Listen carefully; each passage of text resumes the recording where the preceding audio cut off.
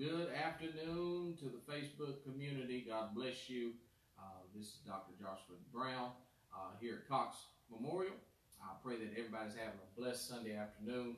I wanted to get on here quickly and invite you and give you some information for our Community Day coming up here in a couple of weeks. We want to make this a big day and a big deal. We want you to bring your family, your friends, your church, for your pastors and churches. We want your church to come and your people just to come out and fellowship, and let's put some light into our community. So October the 8th, from 11 to 2, right here at Cox Memorial Free Will Baptist Church, 1632 Riddle Road, Durham, North Carolina.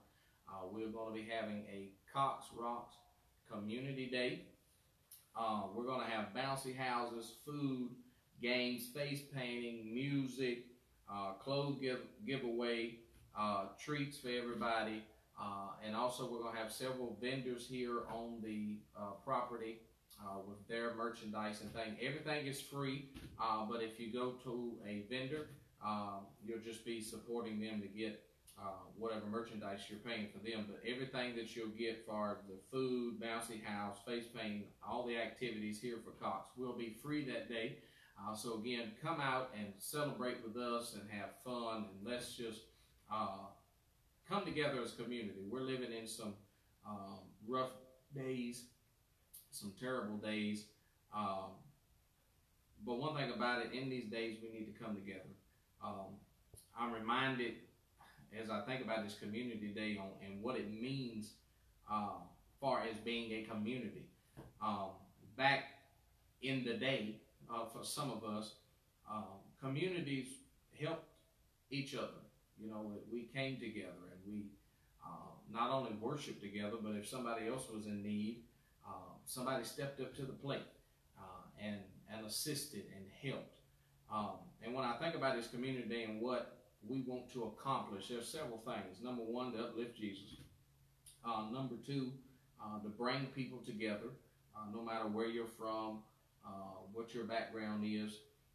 We want you to come and be part of this, because I say all the time, we're better together.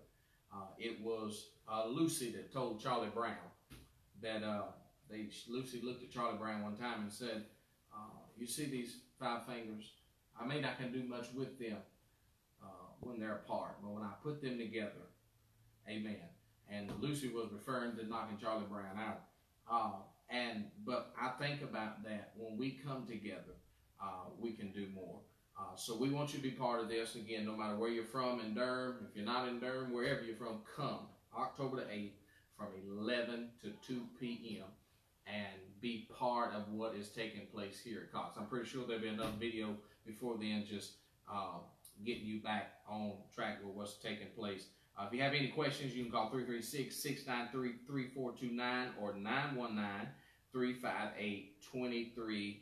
And you'll talk to Sister Nicole or Sister Tammy. Okay, God bless you. Have a great Sunday afternoon.